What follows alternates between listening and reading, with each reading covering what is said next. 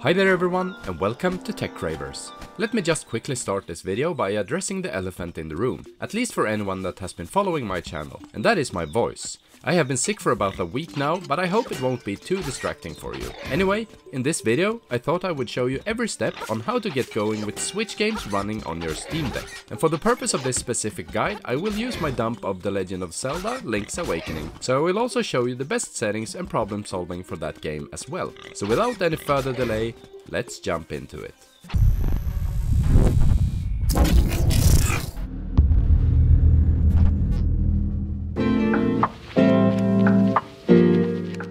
A quick disclaimer for anyone who's thinking of following this guide: you will need a few things to get it running, and that is the games of course, but you will also need original Switch firmware, as well as prod keys and title keys depending on if you're gonna play cartridge dumps or Nintendo eShop dumps. I get my files from my own custom firmware modded Nintendo Switch, but I won't be able to share any of these files with you, since that is simply illegal. But I will tell you the exact names if you want to use Google to find help there, and I will of course also leave links in the video description on how to dump these files on your own. So with that said, I have already prepared the files we're gonna need to get going. That is of course the game files, here containing of Super Mario Odyssey as well as the latest game update, and Link's Awakening with the latest game update as well. We probably won't end up using the game updates, but I want to include it anyway just to show you how to install them. There's a mix of XCI files, which are cartridge dumps, and NSP files, which are dumps of the digital Nintendo eShop games. I have also prepared my Switch firmware, which was version 15.0.0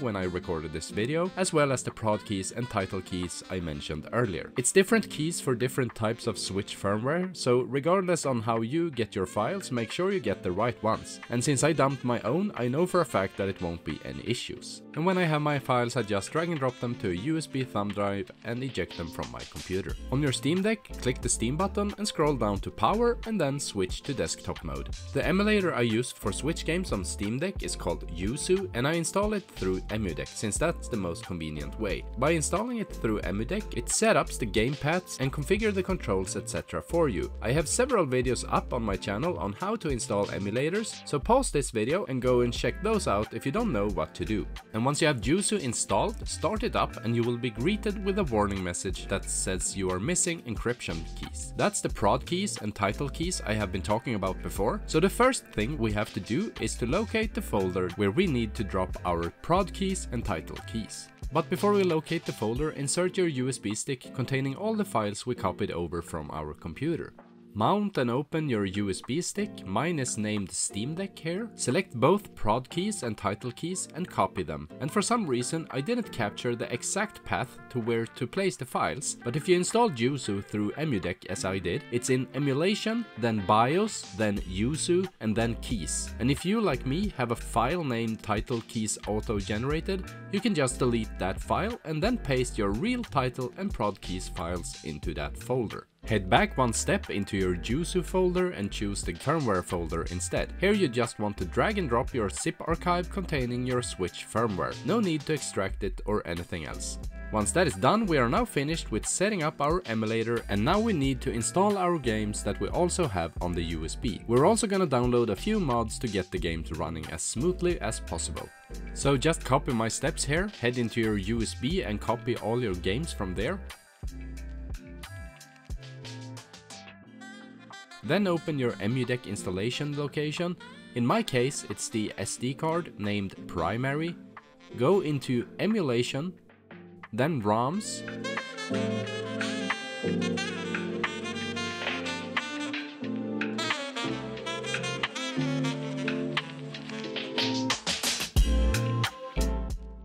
Then switch and paste your game files there.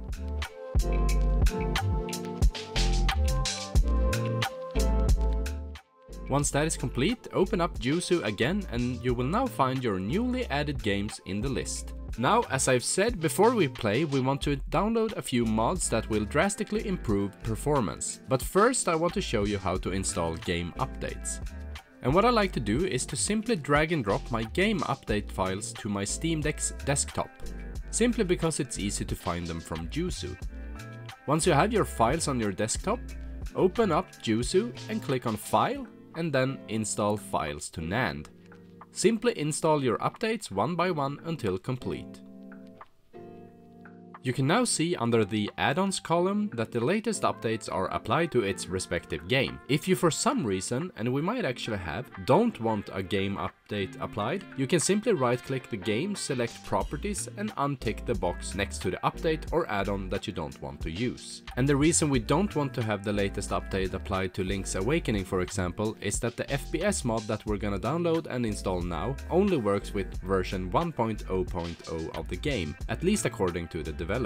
So to download mods, open up your browser and Google search for Yuzu mods and hit the first link. I will leave a link in the description to this video as well. On this site you will see all the games that currently have mods developed for them. Mods can be everything from performance boosters to cheat mods or problem solvers. And since we're here for Link's Awakening mods, I'm gonna scroll down to that game straight away. And to get Link's Awakening run as good as possible, you want to download and install both the blur removal mod as well as the stable 60 FPS mod. And keep in mind that Link's Awakening probably still won't run in stable 60 FPS, but at least we unlock the possibility for it to hit 60.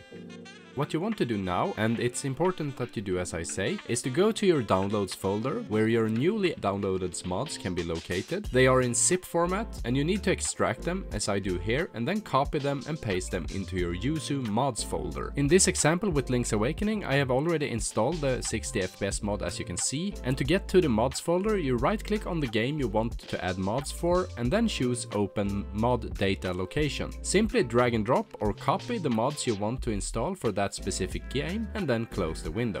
Right click the game and select properties, and if you have done it right you can see your mods in the list. And for Link's Awakening I want the FPS mod and blur removal active, but I'm gonna deactivate the latest game update. To add your Switch games to your gaming mode interface, you're gonna use Steam ROM Manager that we got as a tool included with the EmuDeck installer. I have shown this 1,000 times already in other videos, but in short, open it, choose which emulators or parsers you want visible in your game library, hit preview, then generate app list, and when it's done fetching art for your games, make sure it got art for the Switch version of Link's Awakening and not the Game Boy version, as mine did here. If it did, just swipe among the art to get to the right one, and then click Save App List when you're satisfied with the results.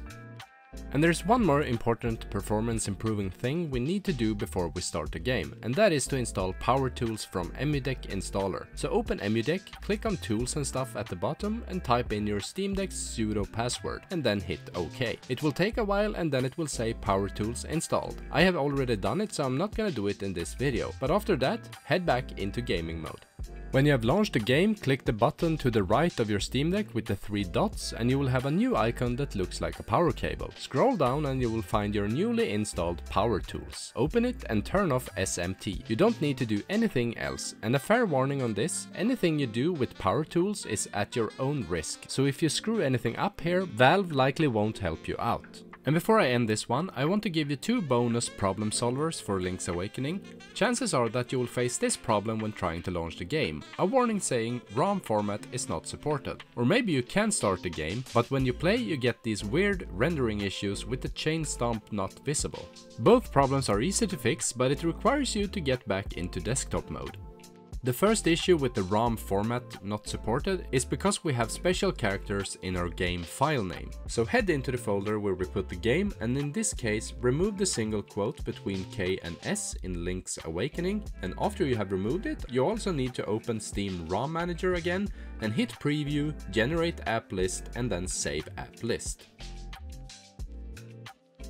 And for the issue with the missing chain stomp, it's also very easy to fix. Right click on the game and select properties, then go to the advanced graphics tab and under accuracy level, swap from whatever you have there to high, and then click OK.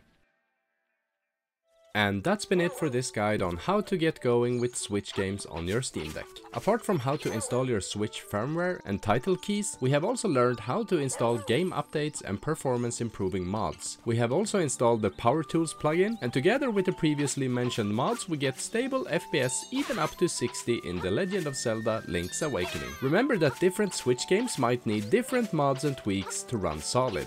I really hope you liked this video and that you can let me know by giving it a like or a comment. Also consider subscribing to my channel as it really means a lot to me. Catch you in the next one, thanks for watching.